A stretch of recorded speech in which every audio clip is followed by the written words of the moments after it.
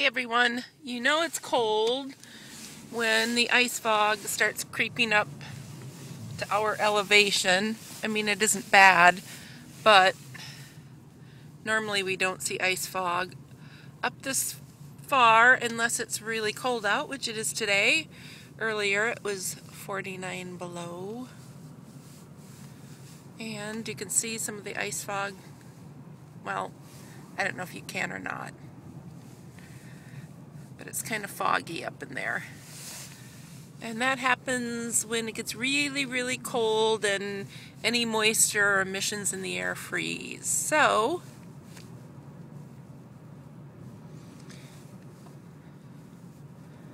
I am actually heading to a card making class at my local scrapbook store. And I emailed to make sure that it was still going on, and it is. So, but I waited a little bit. And when I last looked, it said it was 45 below zero, so it warmed up a little bit. But here's the ice fog, and normally it isn't this high up. So, I just wanted to share that little bit of trivia with you. Oh, and I had some questions about the moose. Moose will, I don't know if I address this in any of my videos, I've made so many of these little ones, but moose will attack humans if they feel that their babies are threatened. So it doesn't happen very often, but when it does, it's usually because a human has come between the mother and the babies. Same with grizzly bears. It's not a scenario you want to find yourself in. So, let's see. No, moose don't typically just run at you. They are pretty passive. They can be standing in the middle of the road and you drive up on them and they won't move unless they want to. You know, it's totally up to them. At that point, actually a lot of moose do get killed by being hit by cars. And people get killed too, because, I mean, moose are like really tall horses. They're big, and they are not skittish. Mike had a funny incident, although at the time he didn't think it was very funny.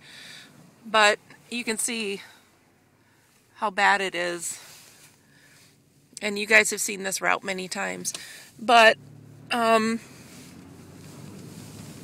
we were working at the ice park. There's an annual event here called Ice Alaska. And it's a championship for ice carvers. And it's a national event. And so he was out doing security. I was in working at the concession stand. It's all volunteer. And he walked up, or was standing there, and a moose was standing there too. And so he had to go around and tell everyone to be careful because there was this moose. And eventually the moose went out to the back entrance and left. But Mike said it started coming towards him, so he had to ditch behind a big block of ice. And as you can see here, it's really difficult to see. Well, of course, having the sun like that doesn't help. But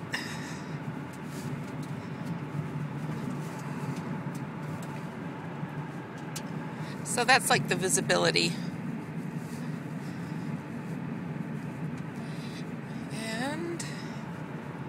There is a car in front of me, although it's hard to see. So, what are you guys doing today? Today is Saturday, the 28th of January. I finally was able to connect the day and date. Aren't you proud of me? And my car says, hang on here, it says 38 below. Get the heat going here.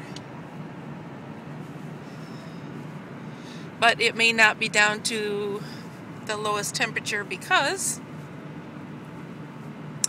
I just came out of the garage. And yeah, it's tough to see. So I'm just going to let you guys go. I'll post this and I'll talk to you soon. Maybe I'll do a little video of the cards we make in the class. Bye!